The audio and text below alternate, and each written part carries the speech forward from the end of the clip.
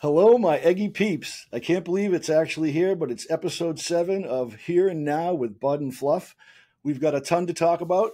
I actually have a sheet of things I'm going to talk about with Fluff, and I usually don't have any notes, so it's going to be a good show. And with that, I want to say, Fluff, what's on your mind, buddy? Not much, Mayor Bud. It's good to see you again so soon. Always. Always. Yeah, we're gonna kind of pick up a little bit where we left off, finish up on the end of that tour they just finished, and there's some other pretty cool things that we're going to be able to talk about as well. Where I wanted to kick off was obviously that show you and I both attended in Chicago. Good times. Good Yeah. times. You guys came in a day early, and I know you had some time to really settle in and adjust to the area. What did you think of that whole experience? I got to say, that was probably one of the best places like I've been in a big city with Eggy. So yeah, I mean, thanks for the question. Really, I was a little worried. I've been all over the place with these guys. My wife and I have, and in some pretty shady places. Not gonna lie, I was a little afraid of Chicago just because of the sheer size of it. It's several million people, and in Brooklyn you're kind of like in a little enclave, but this neighborhood was solidly good. I mean, it was just nice little bakeries and stuff. So, yeah, It was a super nice neighborhood for yeah, sure, and that yeah. was my first time seeing Eggy in the state of Illinois. So that was again for me too. I'd been in Chicago, but it was many, many years ago.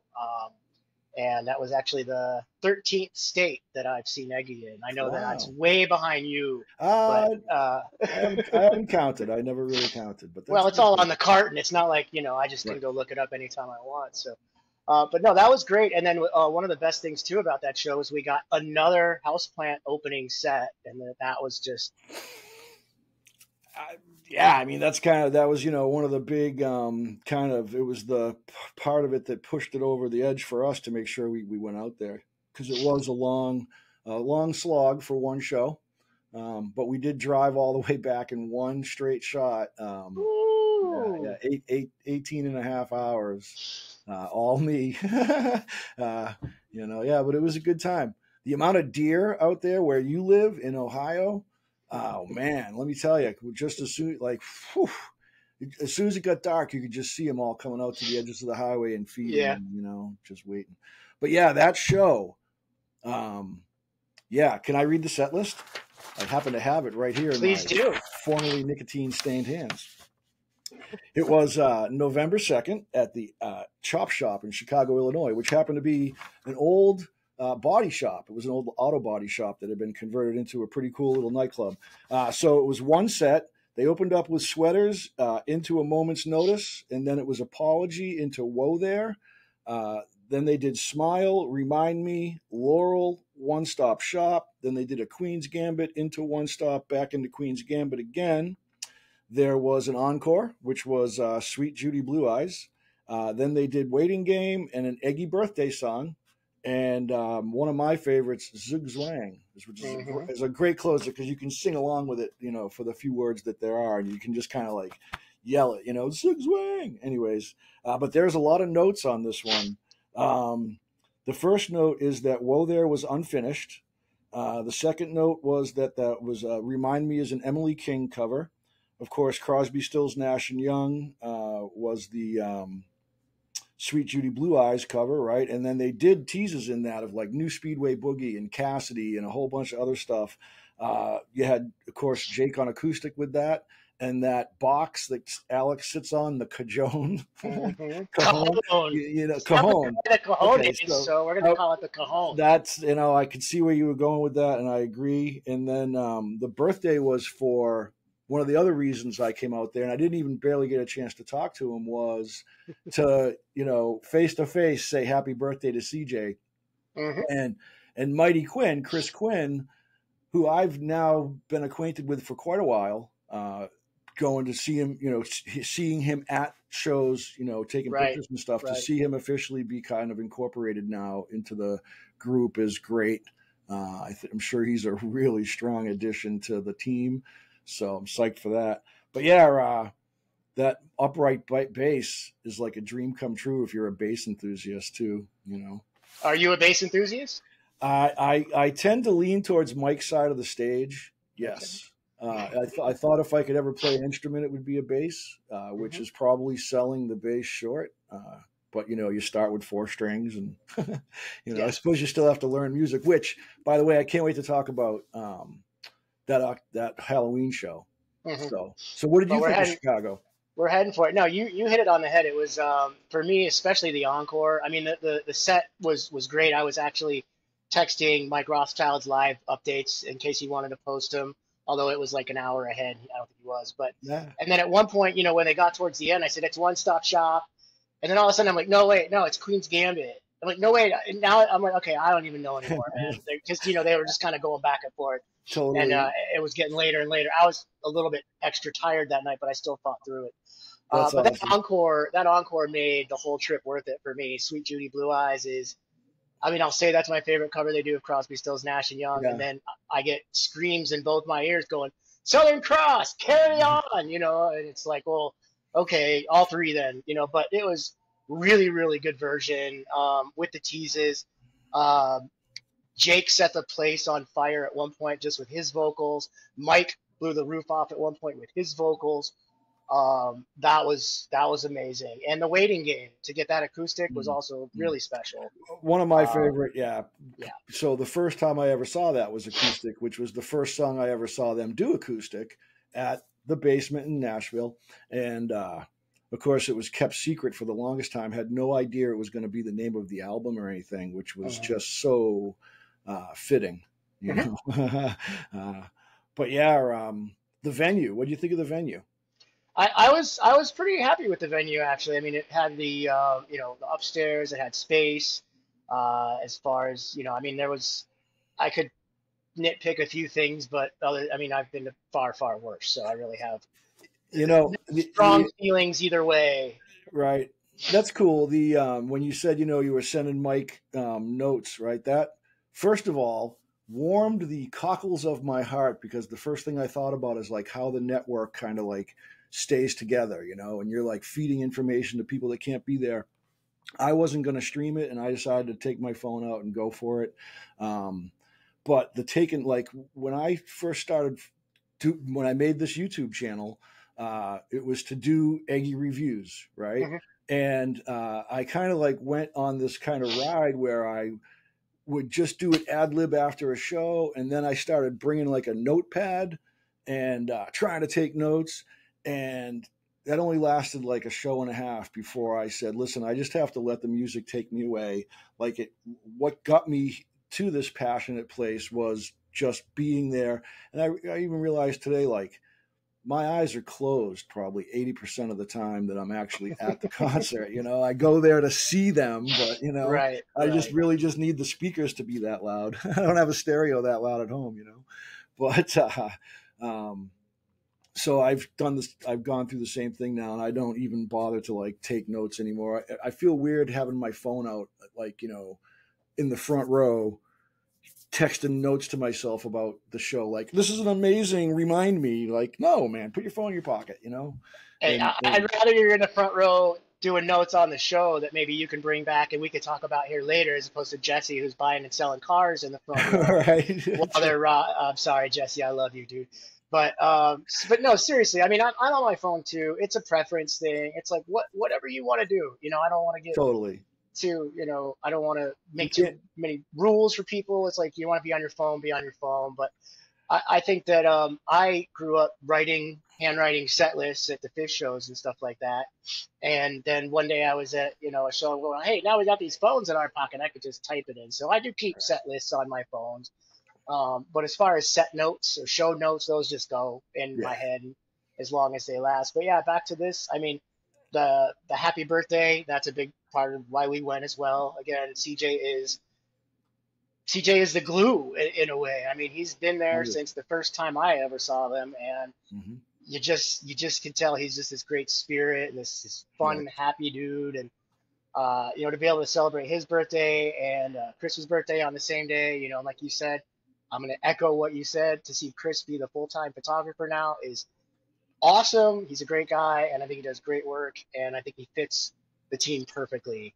Yeah. And that's another thing that we saw and that you got to see. We saw it in Colorado. We saw it again in Chicago. This team really has gelled, and there was, the merch guy Sean too, who did wonderful things and then became on Halloween Mr. Silly Putty, Mr. right? Silly Putty, yeah. So I think that's a good way to kind of jump Yep. over to that Halloween show. So why don't you kind of get us into that a little bit? Oh man, I'm not even sure where to start, except that I saw the most of the premiere on YouTube when they did the actual unveiling of the video, and I was just in sheer awe of these guys being in costumes, Colonel Mustard, and just like, and taking those jams so seriously, being so silly, like, like it was just very endearing. Well, those were some serious get-ups, no question about it. Right. Yeah. Last Halloween, I talked to Alex before a show about costumes, and he mentioned that, especially as the drummer, he had to be conscious of function. Like he'd love to have an elaborate costume, but you got to be able to play drums and smash your brains out for a couple hours. So his costume was perfect for, and it even had like a metaphorical kind of an addition to it with the, because he's like a twister back there, right? So, yeah, he sure is. But yeah, the creativity, I could gush about that show, just the creativity behind it and the conciseness of the actual playing too. Now I presume that you've already seen the video. Right. It's 2.5+ hours, I think, which is, that's like such a healthy serving, when they did the musical chairs. Stand by, folks. You can leave this out. You don't have to edit this out. This is just, I had dinner and, my diabetes. Blood sugar. Yeah. My diabetes alarm is going off, but it's got to keep an eye on that blood sugar. It's important. Well, the insulin's at home. We'll go home and take some. So if I begin to sweat, it's not that it's warm in here. It's just I'll be fine, I promise. But yeah, do the John Belushi, right? Anyways, the creativity, and then so also watching them each take over another instrument, and just they could have stayed in those positions the rest of the night. It was amazing to see. I think Jake always kind of leans towards the drums. Kind of like maybe his other go-to, but to see Mike pick up the guitar and just like, jam away, and to have Donnie, and it was just, I don't know, it almost brought a tear to my eye. It was so damn cool. Well, you hit, a couple things that I wrote in my notes, that I would start with as my overall take is the creativity is reminiscent of a band I grew up following like crazy, Fish. And not only that, but one of my greatest Fish memories was watching them do an instrument switch. It was a New Year's run in '96. I was in Philly, and all of a sudden, Trey goes over to the drum kit, and I thought they were going to do the vacuum, because usually when he did that, Fishman would come to the front. But no, Fishman went over and started playing the keys, and then picked that up, and then Paige went over and grabbed the bass, and so I'm like, and the crowd went crazy, and they did it again. The crowd went crazy. I've listened to that show over the years. You wouldn't know. You wouldn't know. That's how talented they were. Same thing with Eggy. You wouldn't know they were trading instruments if you didn't see it. Right. You just listen. It's really remarkable. So, and that's kind of something also that if you didn't see it, you wouldn't believe it or realize it. Mm-hmm. I listened to that show when it hit Nugs, which was a couple days before we got the video. And it was hard to listen to.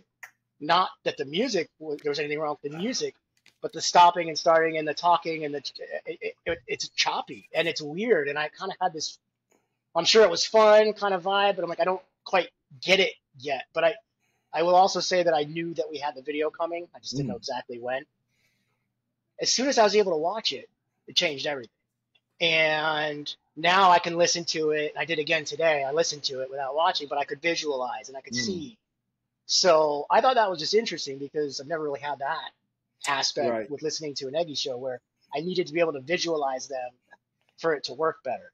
True. And as I mentioned a few minutes ago, like I have my eyes shut for a lot of the show most of the time. So I don't, when when like Mike and Jake are facing each other sometimes or doing their little things, I'm I'm so into the jam, I'm not even aware until I kind of can sense something's going on. You know, people make Hmm. some noise in the crowd or whatever, but exceptional show, right? I mean, the creativity alone, the work that went into it, you know, the creating the Mr. Silly Hmm. Putty character and just all Hmm. of that, the wheel, and I heard Mr. Silly Putty was kind of a last minute thing, actually. I believe it. I believe it.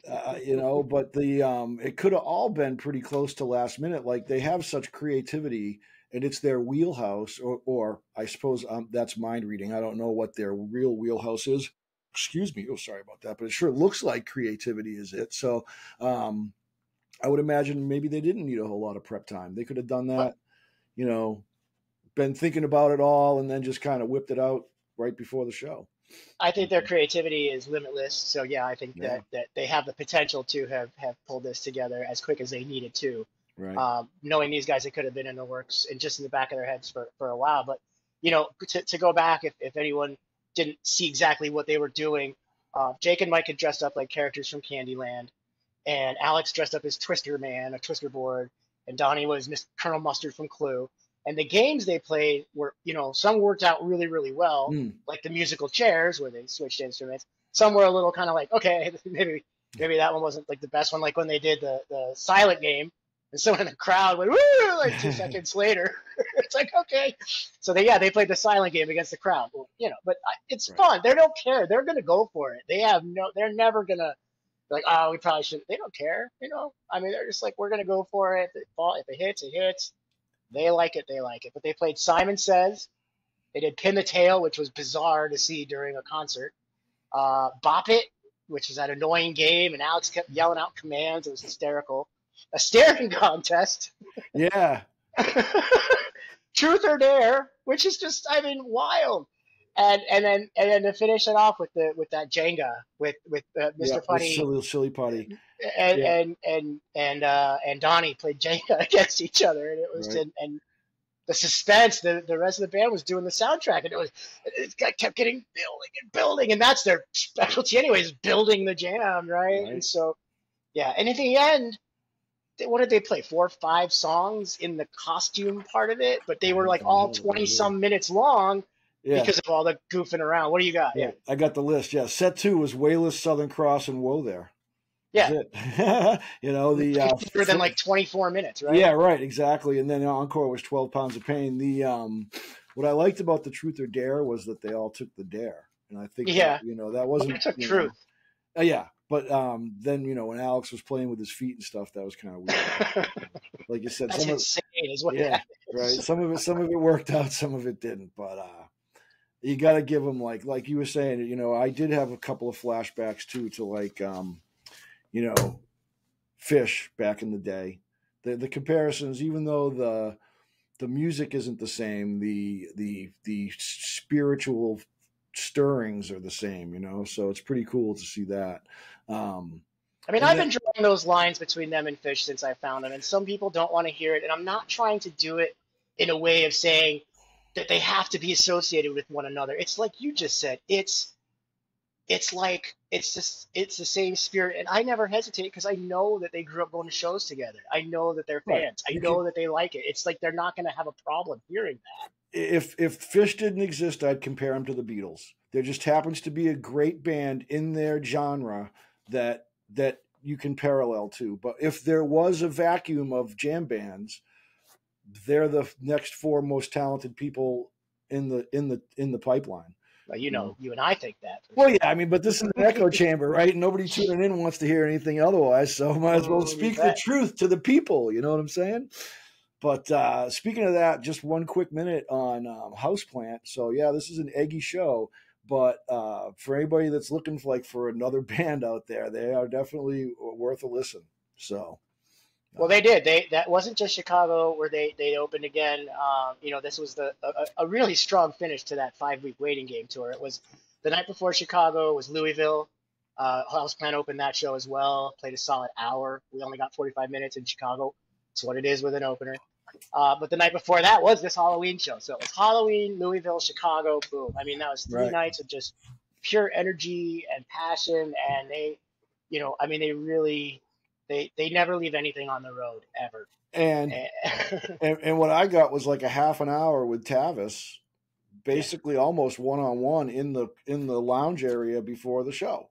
You know, I think you were standing there, right? I got to ask him a bunch of questions about you know, his, like, what were his influences and who did he listen to growing up and how did he start playing the mandolin versus another guitar. And you know, he said drums, I guess, was his primary instrument, and that the mandolin has similar rhythmic, you know, like you can plant the things from drums in fundamentals into the mandolin, I guess. So he was able to understand the similarities and marry them up. So that's why he's such a good mandolin player.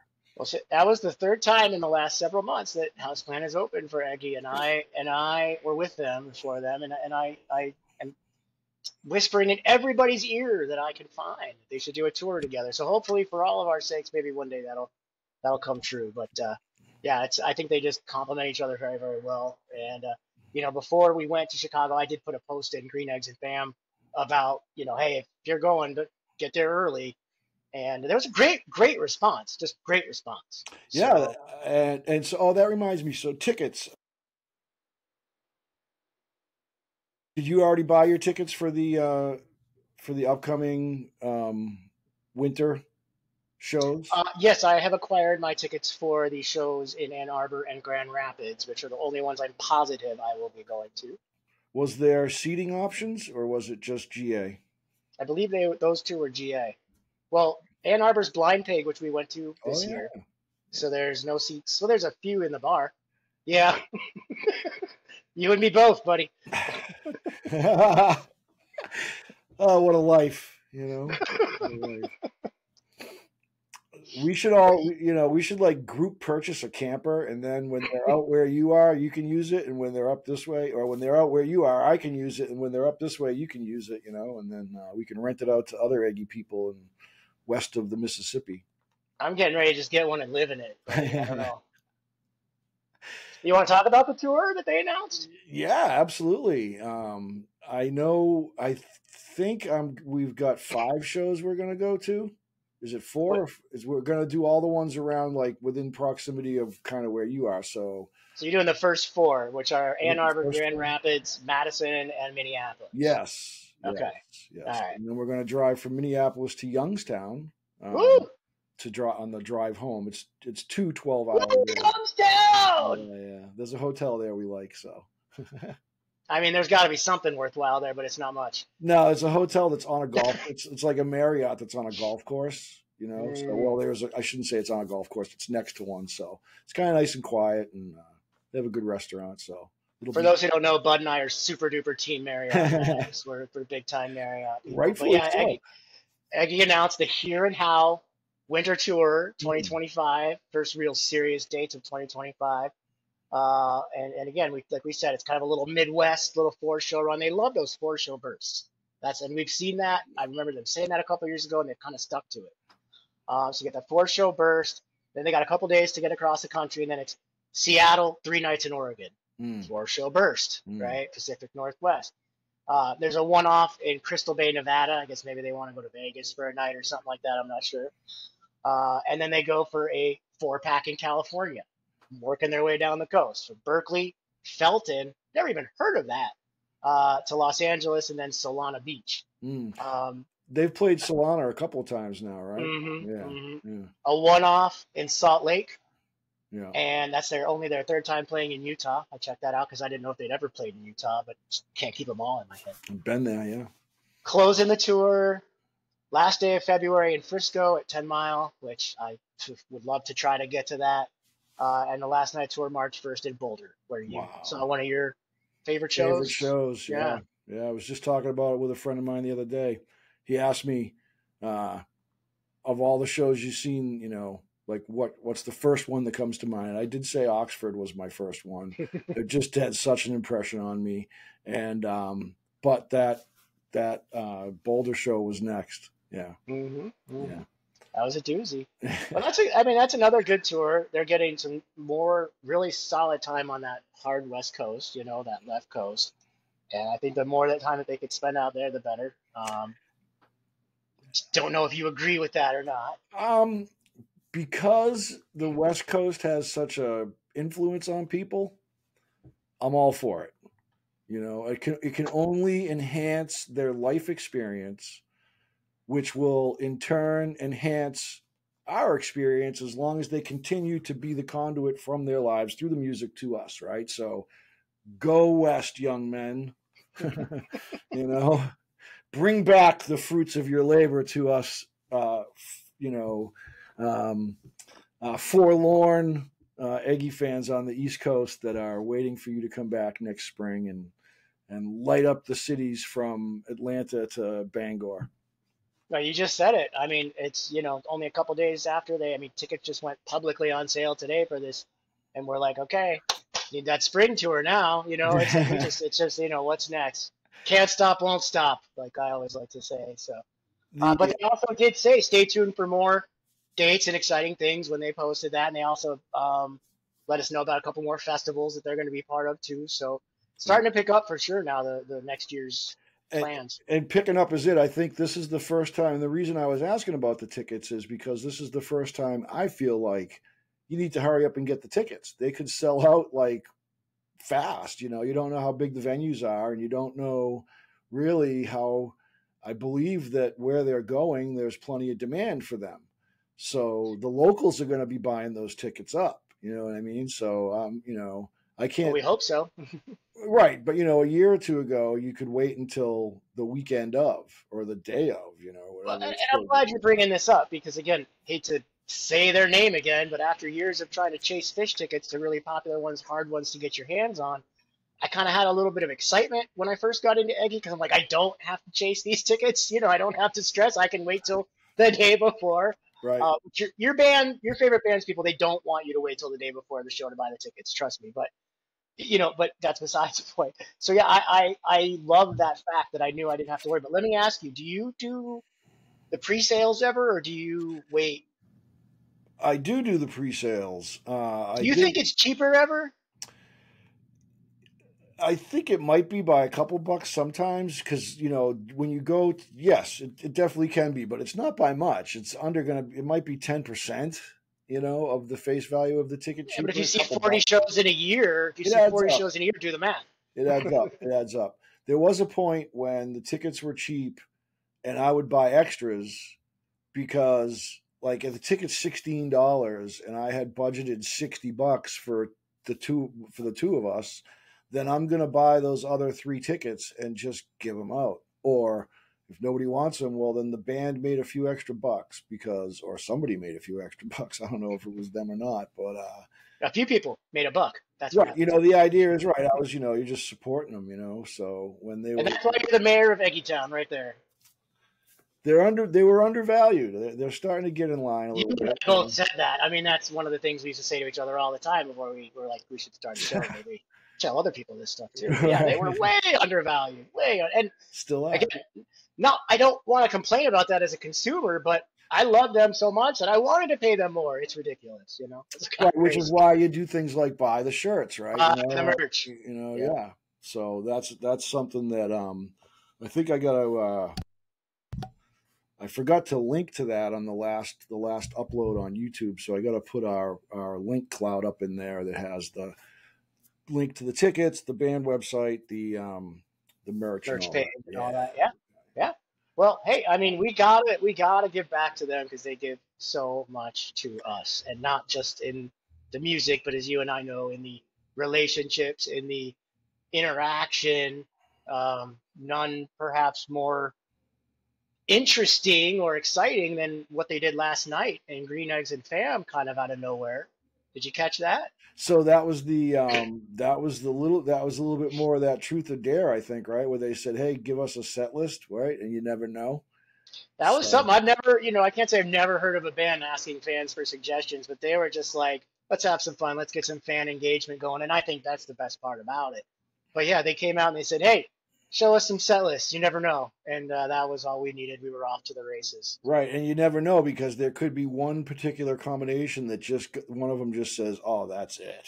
That's what we've been looking for," you know. Mm-hmm. It's really a good way to poll. It's almost like a secret poll because someone can run the stats on the backside of that. What do people want to hear? Right, Yeah. So that was smart. Very good. Well, I almost went in and posted that picture that I got at Hookahville last year. Remember the goof set list they gave me that day, or they gave it out to people, play what they don't want to hear? Yes. I almost posted that, but it's a dream question. I mean, I actually did get to write part of a set list for a band once, for ALO, which was a pretty cool feeling. So, Wow. yeah, to think that there's a chance that I put out two, I Yeah. gave them two options. So to think that one of those could ever even get considered is awesome, Lists are one of your wheelhouse things, right? Like right before the show, you asked me if I did a list yet, and I haven't. I get, I could do the list, and then I'm going to want to reorder it, right afterwards. So I've been a little reluctant to put one up there, but I think it would consist right now of a lot of new songs. Mm-hmm. A lot of new songs. I might just do, covers and new songs. Well, I saw a lot of different stuff before we sat down. I checked in. There was over 100 replies. And that's in Wow. or comments, and that's in less than 24 hours. But there, I mean, and again, I think that's just great fan engagement. It was a lot of fun. Pat threw out one of his, and I was talking to him about it. He says he was just having a blast going through reading them all. Did And Did anybody put down like an album, just like a whole like the White Album or whatever? One guy suggested a Pink Floyd album. He said just do a Pink Floyd album, and I gotta say I'm surprised nobody called me out on it. But my little Onitsuka set that I did, I don't know if you saw it, but it was an Onitsuka to open the show, and that's unusual to begin with. I don't, to open a show with Onitsuka. But then Mike did a narration. I would have Mike do a narration where he took a walk one night after a show. I saw that. Found a strange secret door, walked through that door and found a time machine, hopped in the time machine. Boom, he's at Lisner Auditorium, 1977, Little Feat's playing. Because I've been asking them to do Waiting for Columbus in its entirety, which they did like once way back in the day. They have no record of it really. It's not like it's just, and I just thought what a great way to make it happen. And that again was years ago in 1998, Fish did a Harpua that led into the entire Dark Side of the Moon. So kind of took a little page out of that, but I think that would be a hell of a good night. And then the kicker on mine was the Skin It Back encore. Because for those who don't know, Skin It Back wasn't on the original Waiting for Columbus, but Waiting for Columbus was recorded over like 7 different concerts, and it was performed as part of the performance in some of them. So later on, when they were making extended versions, they put Skin It Back in there. Interesting. Be a great encore on that set. But anyway, That's there were people that did theme sets. There were people that did some that just went way, way, way deep. Some that were short and simple. I saw someone that wrote set 1 jam, set 2 jam, encore something, And I think Rothschild's was like one set was must come. It was like a theme, and his encore was like graceless, wayless, wireless. It was all so everyone had a lot of fun with it. There was a lot of Mitsukas too. A lot of very easy to ad lib a set, and also easy to sit down and construct an actual like banger. That's your real dream set. Steven Clifford, man wrote the teases out. Man, he was fine-tooth combing that thing. So yeah, it was again cool to see just everyone's different take on it. Having gotten to know you as much as I have, I'm not surprised you haven't done one yet. You're too scared that someone might hold you to it. It's okay though. I mean, it's you could do what strikes you in the moment, or you can sit down and obsess over it. But either way, have fun. Don't I mean, that's the most important. I think it would be a lot of the new songs, and then it would be a bunch of covers, maybe a couple covers they haven't done yet. I kicked myself because I meant to put Illuminate on mine, and I forgot. And I was really mad. But my other one, because I did the crazy Onitsuka one, but the other one I really did. The Here and Now opener, because that's kind of a special song to us, and All That You Dream. That song just makes me want to just feel real good about everything. And then the letter to myself, moments past. That's actually something they did at the Charlotte show last year. They didn't do all of moments past, just the ending of it. But letter to myself is just like something about taking stock and just give it like just look at it and realizing where you're at. And moments past is about letting go. So it's like this set just built to that like kind of a theme. And then one more dance means you always have another chance. You know, there could always be another chance at things. And then Shallow Rivers is just, you know, I mean, you got to throw that in there because they've been jamming the fuck out of it. Tell me you have a philosophy degree without telling me you have a philosophy degree. All right, yeah, there you go. Okay. Fine. Time escaping, island afterlife. There's just a little influence there of you know, deep introspection and you know, life's questions. Well, my encore wasn't introspective. My encore was this is just gonna fucking rock. Yeah. And it was Ricky Gervais into Rozzy, back into Ricky Gervais, into Psycho Killer, back into Rozzy, back into Ricky Gervais. So, and I would just, that could just be the whole show for me. I would be pretty stoked about that too. Right. I wonder if like, and so here we are throwing song lists, set lists out, and it could be like trying to put a Chevy alternator on a Ford motor, like it just won't work. You know what I mean? And we're just throwing out shit, and they're like, these people are building platypuses. We can't do this, you know? You know? I wonder. But that Whoa There, Whoa There, the lick, the guitar lick in that, I feel like the song was written around that, but Donnie's keyboards are so strong in that song. It's just, I mean, it's like a Donnie song, even though I really feel like it's a Jake song. It's the last couple of versions I listened to, especially that one, the Halloween show, was just, Donnie is just like, I don't know. The kid is Elton John. Donnie's magical. Yeah.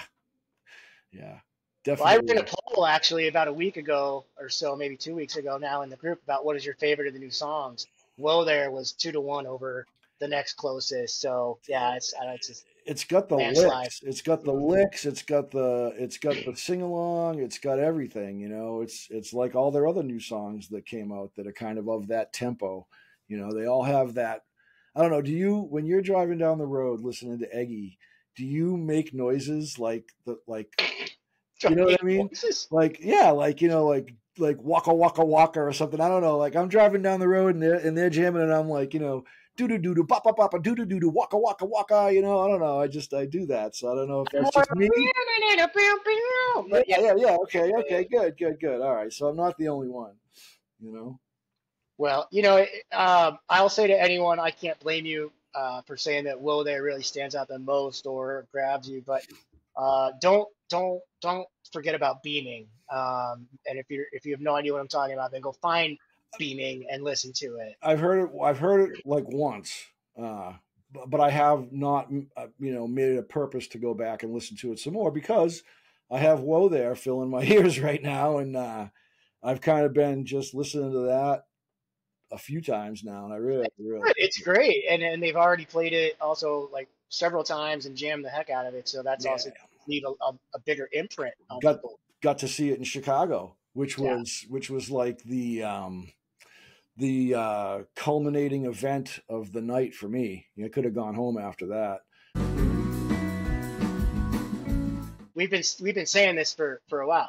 Let Mike sing. Yeah. Beaming. That's all I can say. Okay. Beaming. I'll have to check it out more. He definitely should sing more songs. Well, he sings that. It's fucking fantastic. That's cool. I like when he does the Deep Purple. What song is it? You know, and when we hang up. What are we on the phone? We can hang up. Go back to the Sweet Judy Blue Eyes to Mike's verse. Yeah. And listen to the crowd when it's over. Chills. It's chills. They're in a pocket, man. Like, I know this is a little bit of an echo chamber because all we ever do is talk about how great they are, but oh my God, are they so good right now? And I hope they know it. I hope they're appreciating this and not like, you know, I struggle with self-doubt when I'm doing things I know how to do. And so I can imagine how, you know, they might feel on a stage, like, you know. I'm willing to be wrong, and I'm willing to go out on a limb and say that they do know, but that they're trying with every ounce they have to stay humble and know that nothing is owed to them and it all has to be earned, and that they have to keep going out and grinding and giving us all they have. But I think they know that something special is finally happening that they always knew could be there, and I think they're thriving on it. I think that, yeah, and that Colonel Mustard outfit really says it all. It's just like, if you can go out and play like that with that mustache and that, like, just like. Wait a minute. You see, you're grabbed by that one. I was grabbed by Mike's because it looked like it was just giant boobs all over it or something like that. And it looked very puffy and heavy and uncomfortable. Right. And yeah, I was like, how is he even playing in that thing? He looks that way without a costume. So. You know? So, sorry, Mike. He knows. We love them all. We love them all, and they know that too. That's right. Well, on that note, I think that's 2 weeks. 2 weeks, baby. I know. I can't wait, man. I can't wait. And for everybody that actually made it to the end of this episode, thank you. Thank you. Yeah, thank you all for listening. I hope it was fun. And reach out to us. Give us a shout. We can be reached on Facebook or any other social media. And we hope to see you at a show, because that's what it's really all about, is getting to see these guys on the rise and in their prime, which I think they're going to be in for quite a while.